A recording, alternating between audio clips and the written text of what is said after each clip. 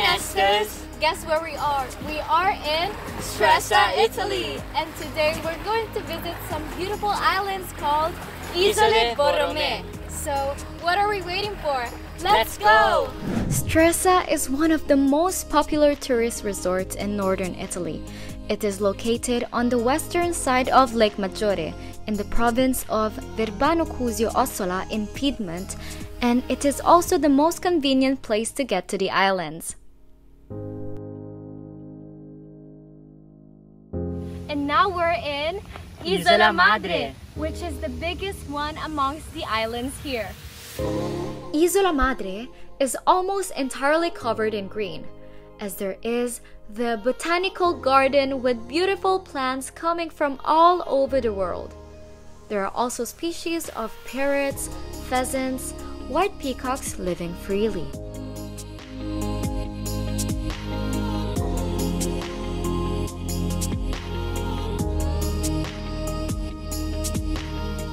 On this island, there's also located the 18th century Palazzo Borromeo. The style is elegantly sober. The loggias and rooms are decorated with tapestries, furniture, artworks, and compositions from different historic dwellings owned by the Borromeo dynasty in Lombardy.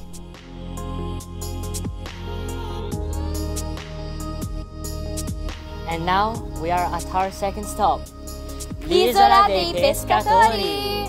The Isola dei Pescatori is known for the elegant simplicity of its whole fishing village, which is regarded as one of the most picturesque locations on Lake Maggiore. The village is also distinguished for its simple architecture and old-fashioned characteristics.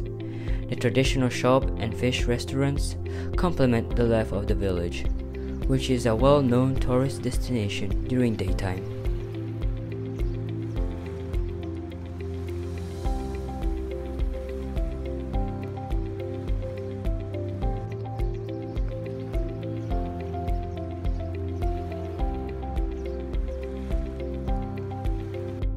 And now, for our last stop, we're going to visit Isola Bella!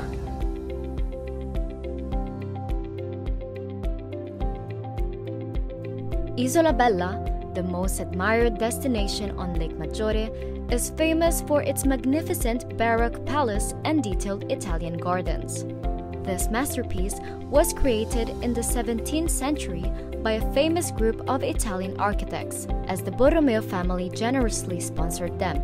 The four-story palace is a great example of Lombard Baroque architecture. The most fascinating rooms are located on the first floor, from the Hall of Honor with its grand architecture and dome, to the music room, the neoclassical ballroom, and wow! We're just left in awe in front of all this beauty.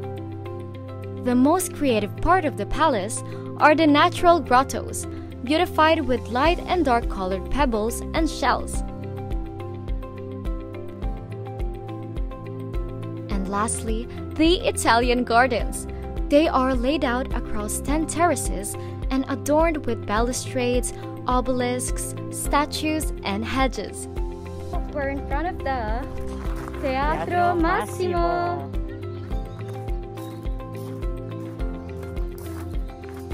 The view is so beautiful.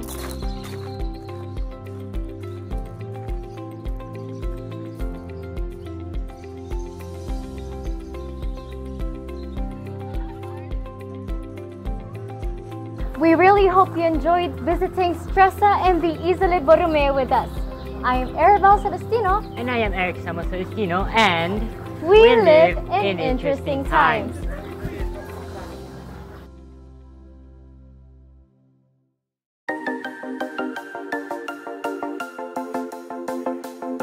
How'd you like the video? Make sure you leave us a comment down below on what you'd like to see us do next. And don't forget to follow us on all of our social media @Borromean. See you in the next video.